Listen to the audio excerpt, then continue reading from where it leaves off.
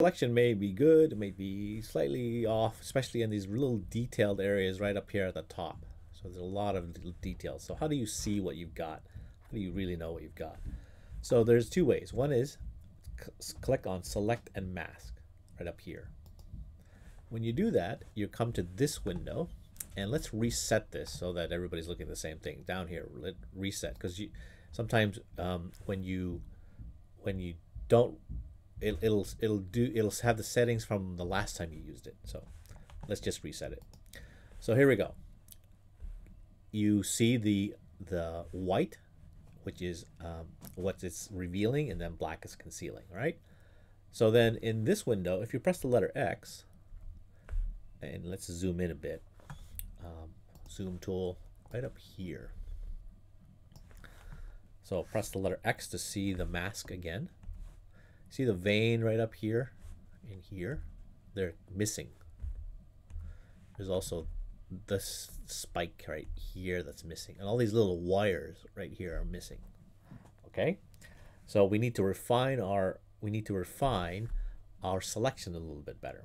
So I'm going to cancel out of this, and I'll show you how to do that a little bit later. So let's cancel out of this. We still have our selection, we're still there. So many times you don't click select and mask. What you do is you create a mask like this. So there's your mask, but how do you get to the select and mask? Well, there it is. Once you have your mask selected, you can click up here, or if you go to your properties, there's select and mask here also. So select and mask. Now we're back to this little window. Let's reset one more time. There's several options here. Onion skin basically makes the black area slightly transparent a little bit, so you can see what's behind there. Then there's marching ants, shows you the ants, the overlay, on black, on white, black and white, etc. So overlay will show you a lot of the problems. So this gap here needs to be selected. It should be pink, because I don't want that that part there. So we're gonna use what's called our refine brush tool right here. This tool right here is the refine edge brush tool, letter R. And with that, you can make it bigger or smaller, just like any brush. All right, the square bracket keys. And these big white areas here, I'm just gonna brush to kind of add them in. So you do the same. These white areas like that.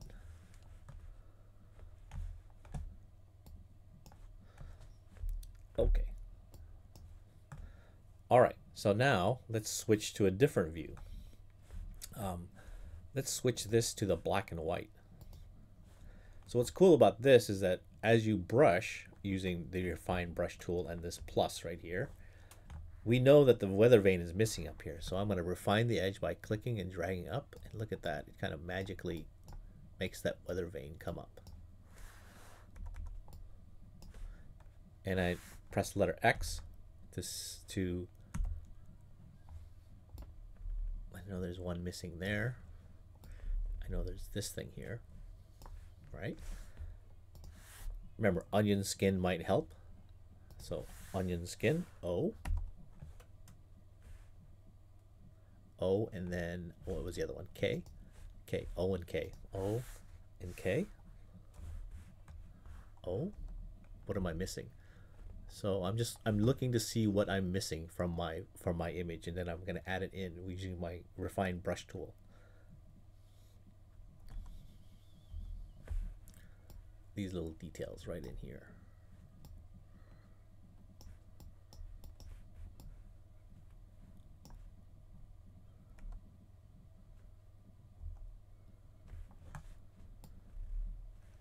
So go along and find all those missing details. This little detail of the gargoyle here. Okay, something like that. Oh, I missed that part. Little details.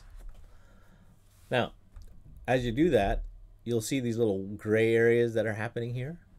So we want that to be completely white. So I'm going to get my brush tool here and brush those away so that it becomes white.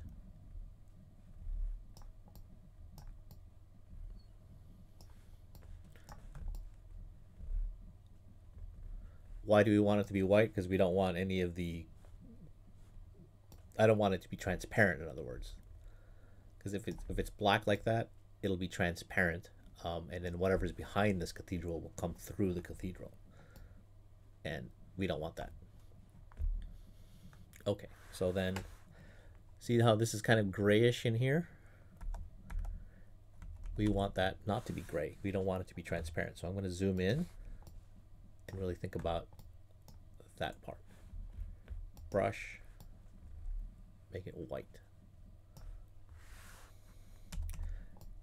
And you can get as detailed as you want as far as the image goes, but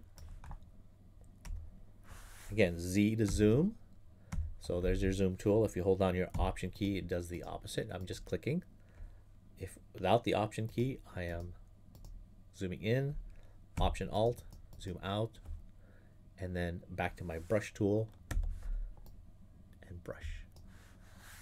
Z zoom, B brush. Brush tool,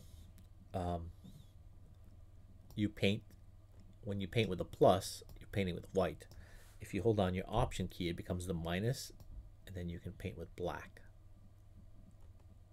Okay, like that. So space bar, you can grab the hand tool, and then you can move around and just check your areas here.